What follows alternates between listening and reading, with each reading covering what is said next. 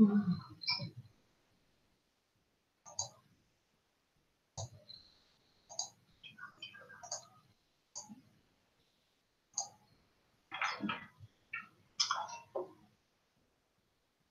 all right. Hey guys, I'm Devin. I'm Nolani.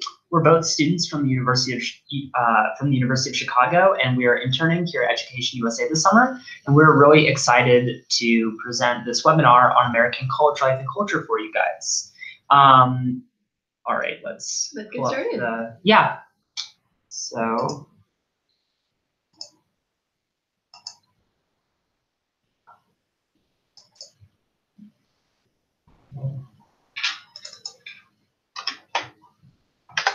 All right, let's get started.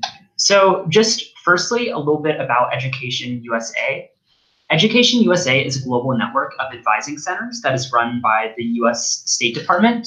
Our goal is to offer unbiased, accurate, and comprehensive information about the full range of accredited US higher education institutions so that students from around the world have the information that they need to help them apply to and attend American universities.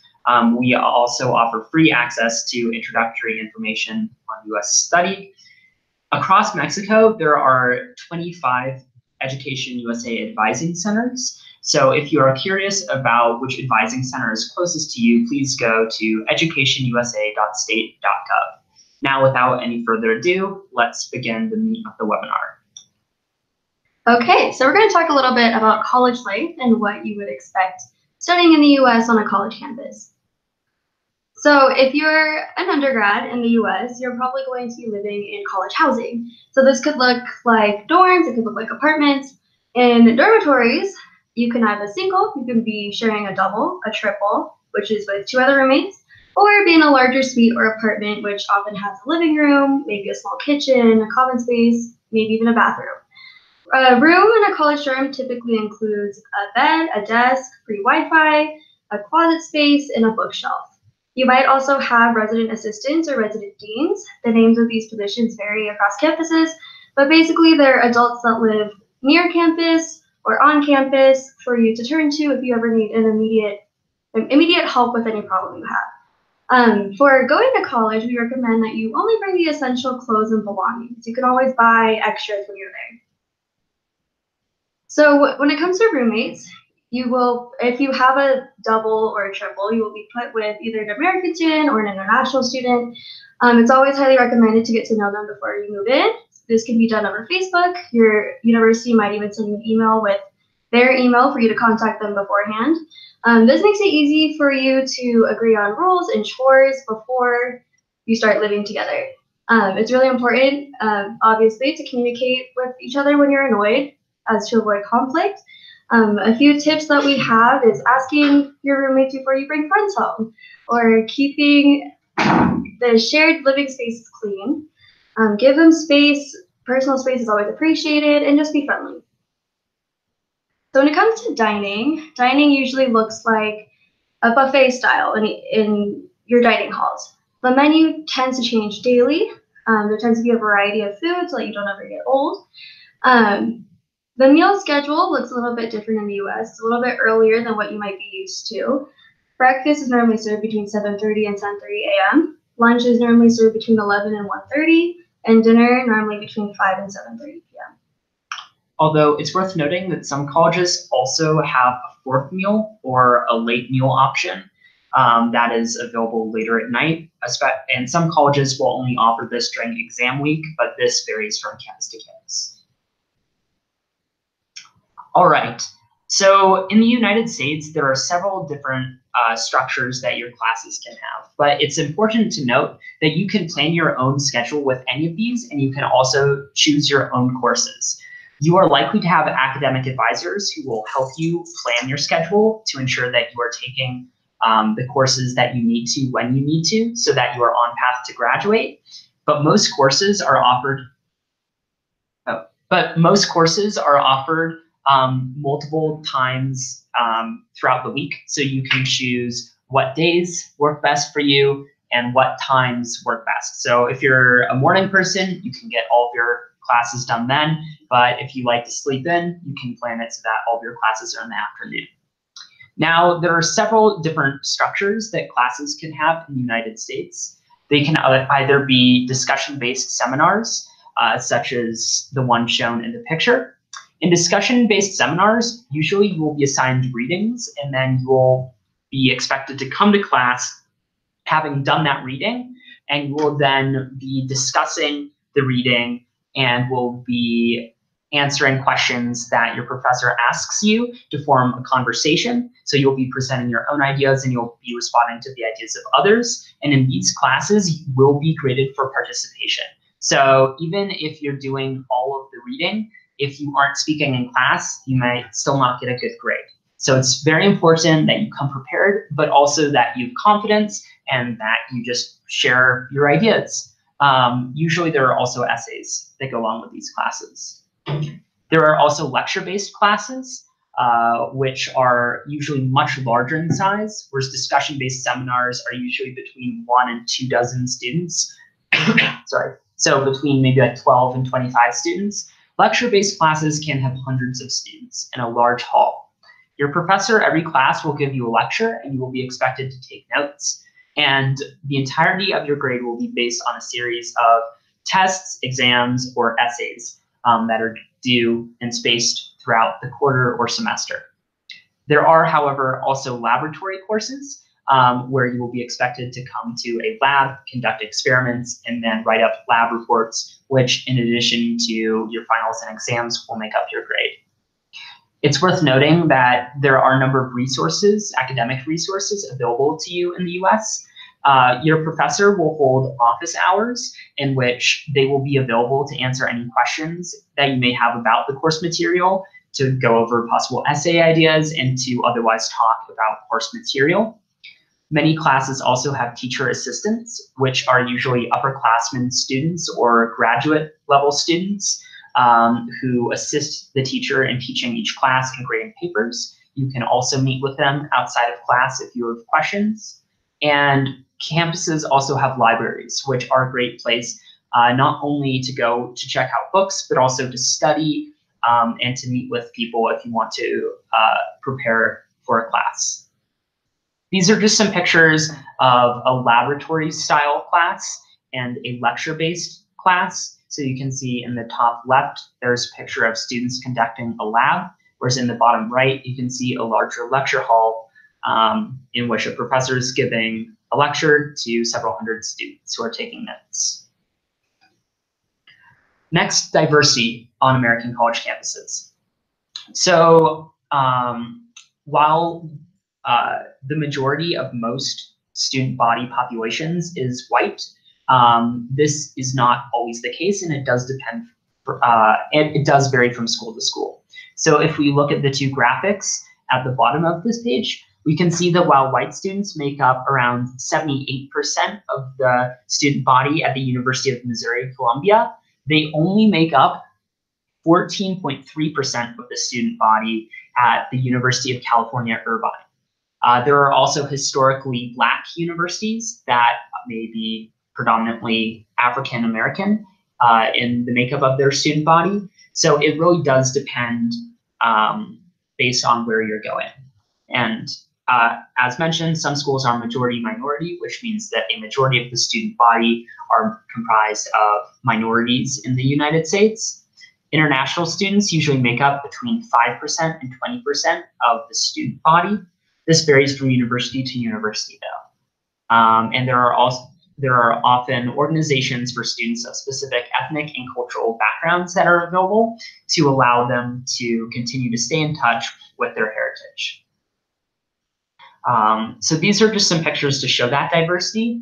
It's worth noting that American college campuses are often very diverse in terms not just of race and ethnicity, but also in terms of religion. You are likely to meet students who are Muslim, Jewish, Hindu, in addition to various Christian denominations, as well as even Buddhist students and other religious minorities. But it's also worth noting that there is also a diversity in socioeconomic backgrounds in most American student bodies. So you will meet students, some of whom come from very affluent households and some of whom come from very low income households. And there's a large range in between those extremes. So just know that you'll be meeting many students from a very broad array of walks of life. Now, at college campuses, there are many extracurricular activities for you to choose from. Sports are often very popular, especially at large state schools, where large portions of the student body will turn up to sporting events. Most campuses also have debate and mock trial teams. These teams will often prepare, write cases, and then go and compete in tournaments. These are good if you're interested in law or politics, but many students from other backgrounds, including science and math, often do them as well. In Model United Nations, you represent a country or a historical figure, and you go to conferences around the country and sometimes even around the world, and you compete against delegates from other universities. This is very good if you're interested in history, politics, international relations, law, or science, since there are committees on science and even finance.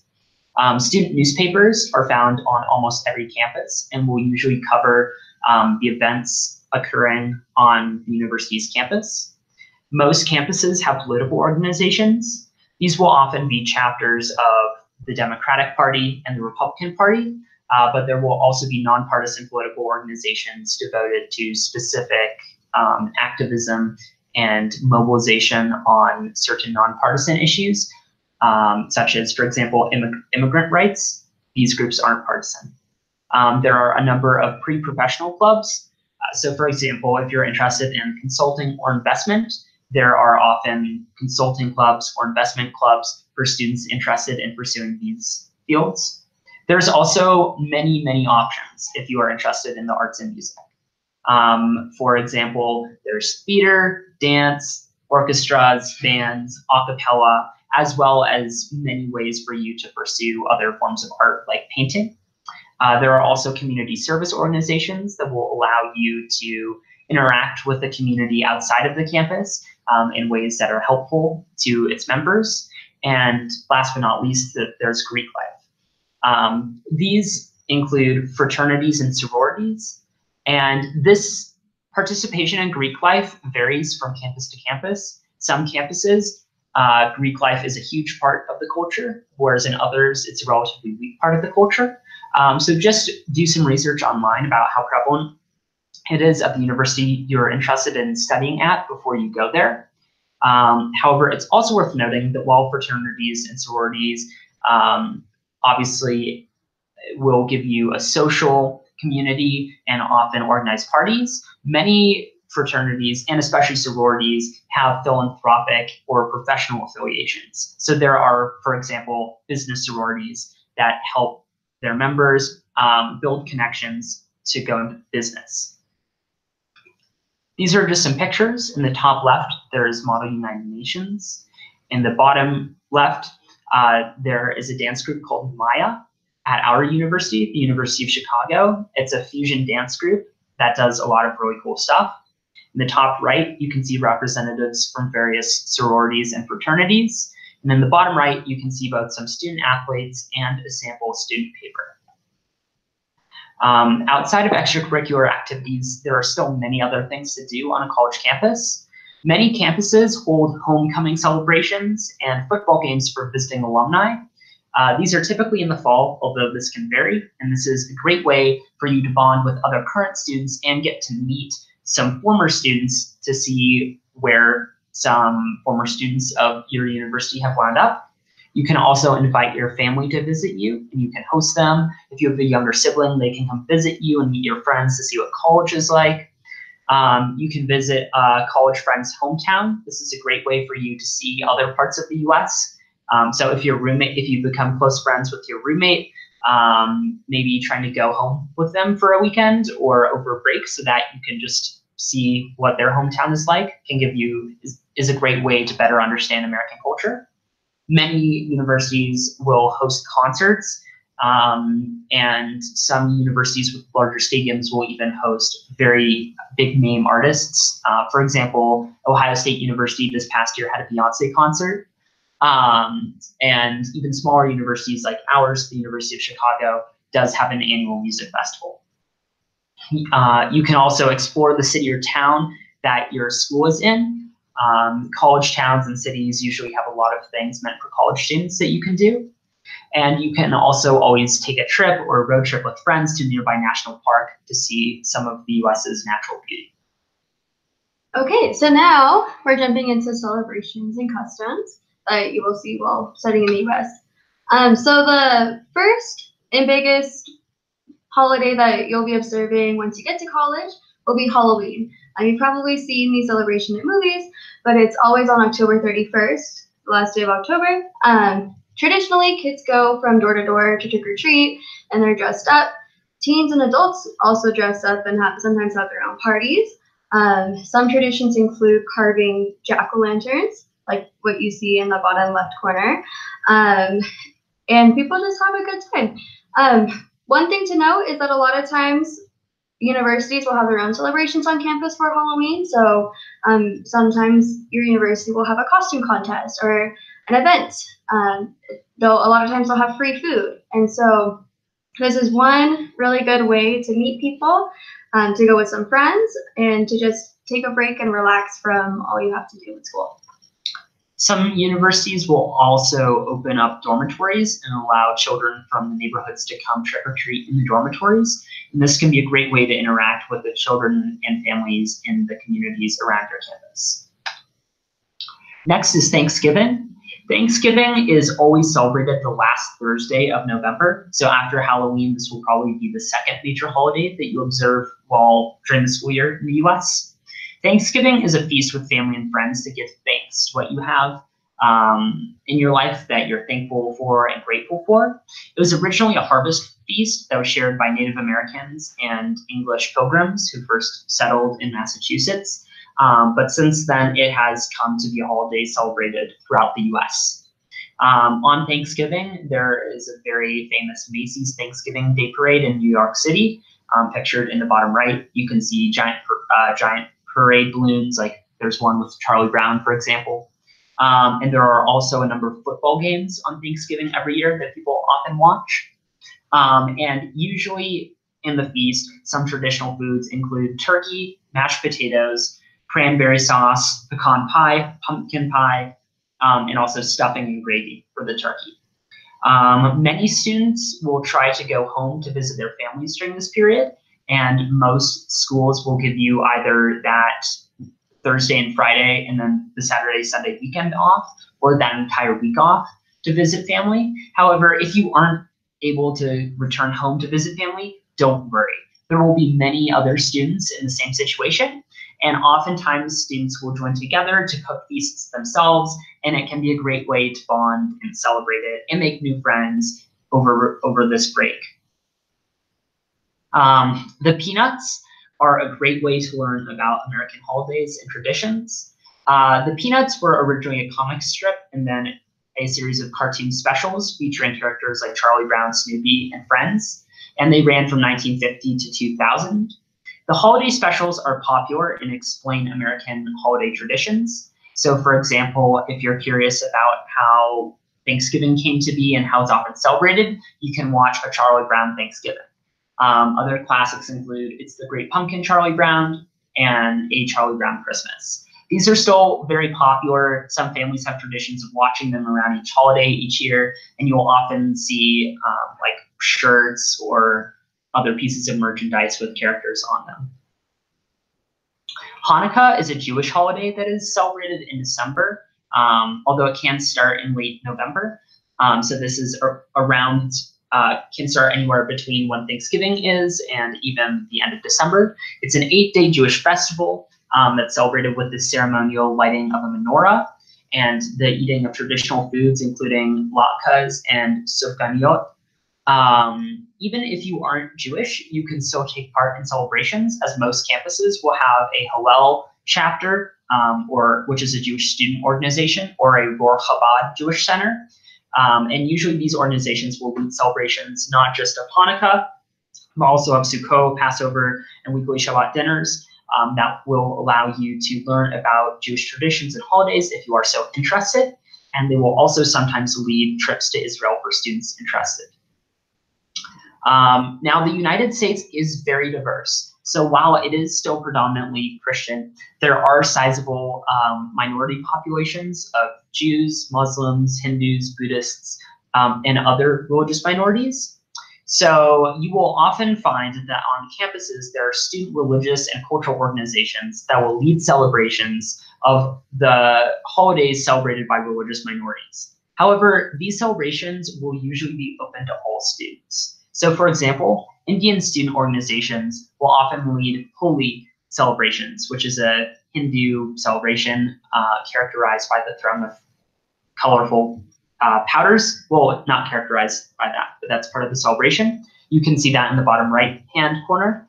And Muslim student organizations will often organize celebrations of Eid and Ramadan that are open to all students. So I highly encourage you to check out some of these religious celebrations. Even if you aren't from these religious minorities, they're still a great way to make friends and learn more about other cultures.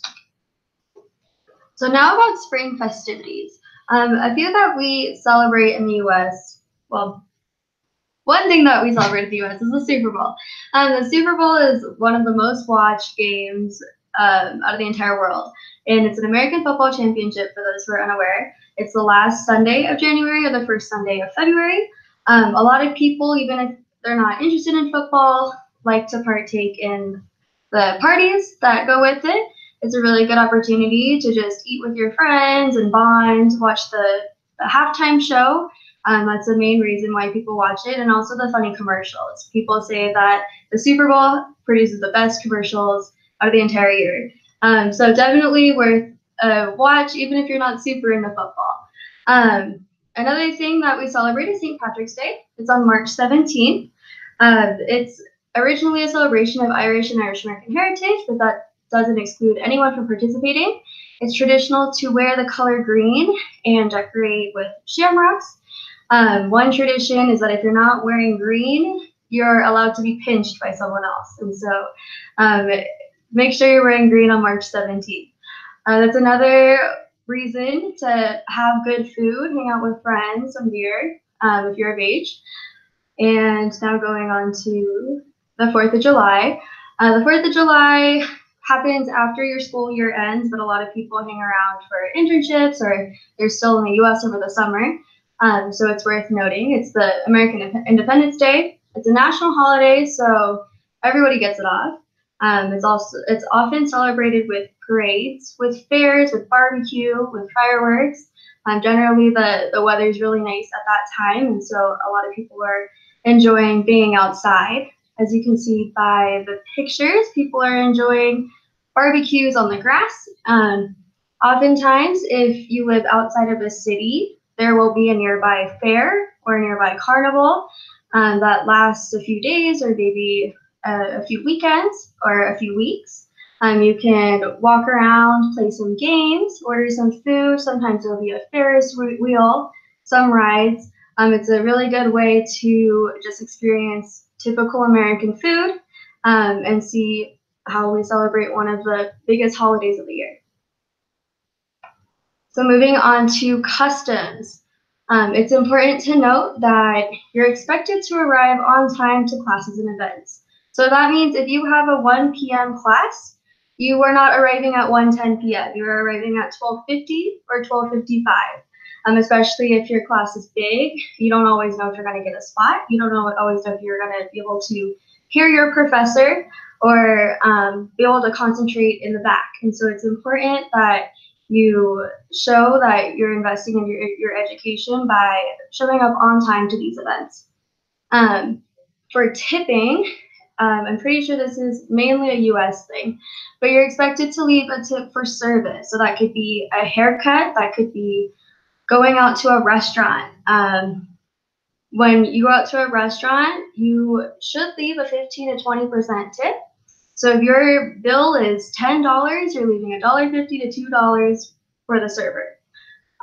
Also, it's important to remember that we're not on the metric system. So it may take a little while to get used to, but just ask your American friends to help you out whenever you need to measure something, or you don't know how much a pound is, or you're going to the grocery store, but you'll get the hang of it. So for greetings, handshakes are common in formal, professional, and business settings when first meeting others. And along with the handshake, make sure you're making eye contact. In more casual settings, a smile, a wave, saying hi, maybe even a hug, depending on who you're greeting. Kissing on the cheek is less common in the US. Sometimes if people are familiar with other cultures, they'll greet people with kissing on the cheek, but that's generally not the default. Okay, so we covered all the content that we have on American culture and college life. Join us next week for our talk on SAT and ACT testing. We will also be mentioning what you need to know about the TOEFL and a little bit about the IELTS. So make sure you tune in at this time next week to learn all you need to know about standardized testing for you to apply to colleges. Now, thank you so much for sticking around, and we will be answering any questions. So if you have any questions, please just type them in the comment bar on the side of the live stream here. So let's, how did that turn on the camera? No? Okay. Do this. All right, great. No, but that's good. All right, it looks like we don't have any questions at this time.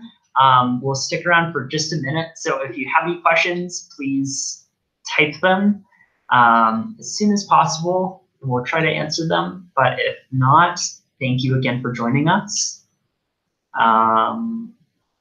We'll see you next week. Great. All right. Thank you guys so much. Bye.